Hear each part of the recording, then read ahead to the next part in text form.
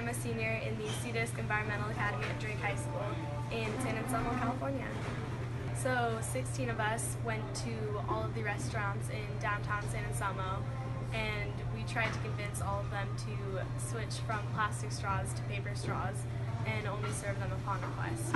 So I think in the beginning, most of the restaurants were a little hesitant to go over into that initial switch, but now, almost a year later, we're seeing a very positive result where many of the restaurants have completely switched over to paper straws and are only serving them upon request. Restaurants were very positive to, a group of teenagers coming in and voicing our opinions on this matter. We're, the next generation. We're inheriting this problem, and we're going to have to be the ones to fix it. So ultimately, it's up to us to make these changes, and this is just one step in the direction of making those changes.